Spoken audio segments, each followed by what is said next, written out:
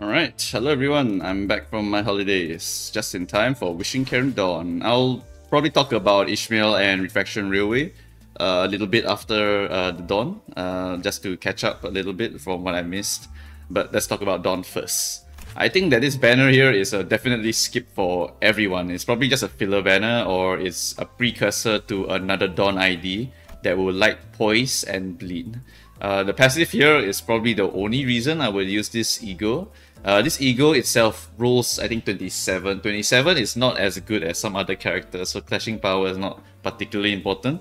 The stuff that it applies is not bad. It applies bleed count +4 to 3 targets, as well as 5 tremor. So if you want to use it just for ad clearing, it's actually not terrible. Because you apply a bunch of bleed count to targets, then your characters that are just like win rating a bunch of ads will be able to apply a bunch of bleed to those bleed counts, and you can actually get quite a lot of damage.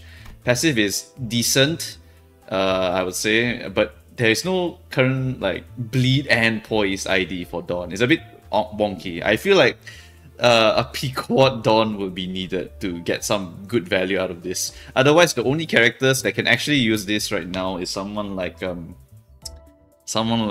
End Dawn or someone like Middle Dawn, because those two are related to bleed and poise. Of course, you could do something like you could just put a bunch of bleed characters like the Pequod crew on the left side, and then after that you just run like W Dawn or some shit just to get poise count whenever you defeat an enemy. A little bit sussy, but yeah, this is definitely a cope. I don't think that this ego is actually going to be much use. It's really only for defeating enemies, so you need to use it in wave battles. And then the awakening here is I'm mostly focused on the bleed count here. The paralyze is not even guaranteed, it needs to be hit. And this paralyze is this turn, so you need to be super fast in order to get the paralyze on it. So I don't think that this ego is particularly useful in any way. Maybe just as a starting ego to just boost your damage output by defeating a bunch of ads who have bleed on them, and then you can get a bunch of poise count to increase your damage output later on. But otherwise, I really don't see any IDs for Dawn that really like this. I think Middle Sister is a bit too cope, because she has no poise count in her kit at all, so you won't be able to maintain really high poise. You maybe could run like what Captain Ishmael with the Wild Ego to give her some poise, but that is really very expensive, so I don't know. Yep, so yeah, I really don't know for this one. I feel like a Pequod crew ID for Dawn here would actually make that ego kind of useful to take for some wave battles. Otherwise, I don't particularly see it as very useful. Yep. It's a good build-up ego, right? Anyway, besides that, the ego is permanent anyway, so you can just take your time and wait for the ID to drop first, and then you can go and dispense it if it becomes quite important in the future. Yeah, but if it's not going to be important, feel free to just keep it, because it's just a standard ID. And furthermore, this banner, right, it's an ego banner. You never pull on ego banners, because pulling on ego banners is just really sus, because there's only one thing you're pulling for. Yep. Right. Next one, let's talk about the Captain. The Captain is not super busted as I thought she was, but still really fun in Mirror Dungeon. I have a lot of fun with her just by using the Bleed Ego gifts as well as the Poise Ego gifts. The fact that she's both makes it so that she's able to use both really well, and you can actually get some crazy numbers on her skills. In Refraction Railway, I think she's okay for the Pequod crew. Ultimately, this is she is the glue that ties the entire Pequod crew together.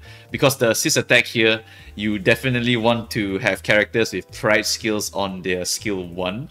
Of course, you can also go like a bit off the Pequod crew. You just don't run the Pequod crew. You run maybe a few characters with a bit of bleed and bleed count, so that she's able to trigger her skill 3 here for some massive damage. And then her skill 2 here can be used with just a regular resonance, and that will be a 60% chance to trigger the assist attack. Yeah, so you could use it as just a free assist attacker, or you could just try to build your whole team around her and use the Pequod crew to attack with. I feel it's more lore friendly anyway for the Pequod crew, so you might as well just use the Pequod crew. Much easier. Just basically play Candy Crush. You just see a bunch of blues, alright, queue up all the blues. Some shit like that. Really easy gameplay actually. And then for Envy, just queue up all the Envy, then boom. Okay, now you got aggro and protection onto your Envy character, like your middle or your quick wag. Really good shit. And then skill 3, Skill tree scaling on the missing HP was a bit sus, because actually if you look at hook loose is 0.5% per 1%. So the scaling of hook loose is a lot better in that regard, because you're able to do additional 50% if the part is broken, which is a lot of extra damage. I think Chef is weaker in terms of the scaling. Her scaling is 5% of the target's missing HP up to 20%, while for Ishmael is going to be 0.3% per 1% and caps at 30%. Yeah. So it's not going to do as crazy amounts of damage as a Hooklu, but the trade-off here is that this move here has some crazy clashing power. Hooklu only clashes with a 16, but this skill here, with the coin power bonus, this skill here can actually clash up to 24. And if you run a Mirror Dungeon with the Poise and Bleed Ego gifts, you pretty much can go all the way to 50. I've seen someone roll 50 on their skill tree, it's crazy. So yeah, this thing here can hit like a truck with or without the scaling. And if you get the stagger, you also get some free bonuses and you get a lot of other good stuff. So not a super disgusting skill tree, but still a very powerful skill tree to absolutely destroy targets. And if you run a Mirror Dungeon, you can get some crazy numbers as well. Yep. But this Ishmael is by herself, right? Not a particularly good character. She needs to be run with the Bleed character to pop off, as well as characters preferably with like a Pride Resonance or any sort of resonance in general. You could go for Envy Resonance with like a bunch of the good characters. For example, like maybe Rabbit or W Dawn, W Ryoshu, and then plan to do an assist attack by the time you get to the nuke phase, where you have Quick Suppression, you have Rip Space Charge, you have Mind Whip Charge, sorry, not Mind Whip, your skill tree is available, your Data is available, and then you just nuke, and then you nuke, something like that. That could work. Pretty much the good bowl strat. Use a bunch of good characters to just nuke a target, so she is definitely viable for that kind of strat. But of course, you know, there's always this character here who has some amazing clashing power here. 18, this one is 14, this one is a lot, is Mind Whip, although you have to just play around Mind Whip, so yeah, just build up and then just skill tree, pretty much. But this character here, her skill tree nuke is honestly a lot better just because it's HP damage scaling, so you will do a lot more damage than Mind Whip. So if you want to go pure nuke, you also can. Just ignore skill 2, ignore skill 1 and the special mechanics, and just use skill 3 just to nuke your target. It's actually pretty funny if you just use it for the skill tree. Yep. But I think it's very fun character, very powerful skill tree that you can use in the nuke team. And if you just run her with the Peacock crew, you can get a lot of value out of her as well. She is the glue that glues together all of the Peacock crew. So yeah, definitely a must-pull character. I really love her. She is going to be a Season 3 exclusive character.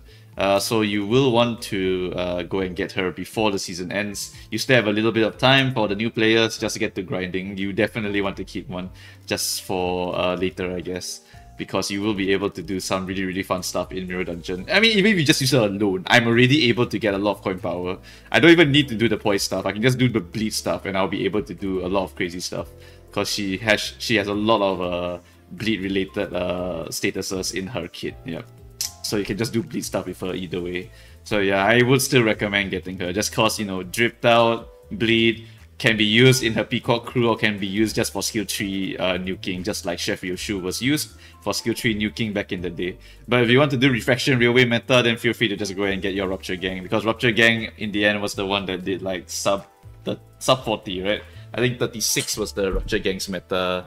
Was the Rupture Gang's lowest turn. I think someone had to reroll a crap ton to get 36 turns. But yeah, Rupture Gang is definitely really strong now with the addition of like W Yisang. Man, I remember the days when there wasn't a W Yisang and there wasn't Dimension Shredder, and we all looked at Rupture and we all thought it was dog shit because there was no count. Count was always the main problem, and then they added shit, they added count, and then Rupture became broken because Rupture is true damage. It's really fun to watch. Right, so anyway, let's summarize it. The banner is not worth pulling. You can just go and dispense the ego, and it's generally not worth to pull non-Walpurgis and single ego banners, because it's not particularly worth trying to get one ego that's not even going to be super used and it's a standard ego. You might as well just dispense that shit. For Captain Ishmael, I still recommend people go and pull her, just because I really love her. She's so cool. Oh, look at her. She's so cool. Okay. Anyway, I'm done. That's it for this review. I'm back for the foreseeable future. So I will be catching up as per usual. Alright, so thanks for watching guys, and see you guys in the next video. Bye bye.